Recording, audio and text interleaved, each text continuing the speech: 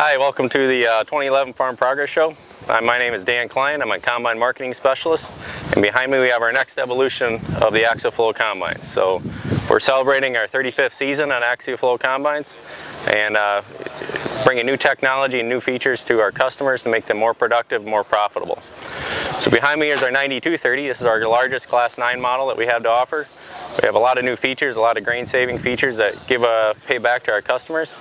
So some of the features we have in here is our Case IH exclusive Power Plus CVT drive. So basically the Case IH Power Plus CVT drive delivers power, efficient power transfer all the way to the header, feeder, and even to the rotor by direct drive shaft all the way up the side of the machine here. That eliminates all the belts, chains, jack shafts, and all the bearings and service points that are typically found on a high horsepower machine like this. New feature we're very proud of on this machine is our new unload system. With our new unload systems comes our optional in-cab control of the dual cross auger drive. So we have two separate systems here. One chain brings on the vertical and horizontal.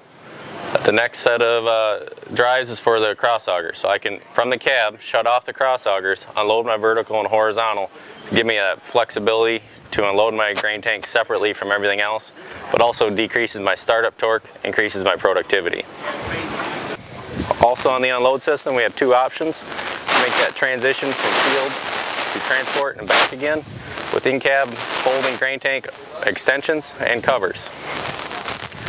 Another new feature on here is the residue system. So we have an all-new residue system sized to handle the increasing capacity of these machines, able to spread up to 45 feet, but also do it by maintaining control of the residue for better and more even spread, even in the tough windy conditions like we have today.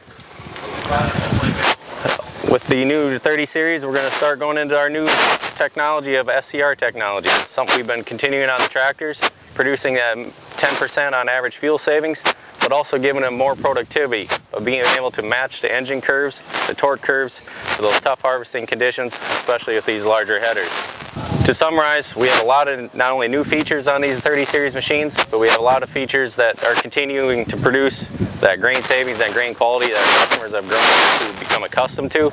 We want to continue to build on that by producing more for those customers. So not only are we talking about just a few of the new features, but we'll continue on evolving some of the features that we've been improving on and on as we go out.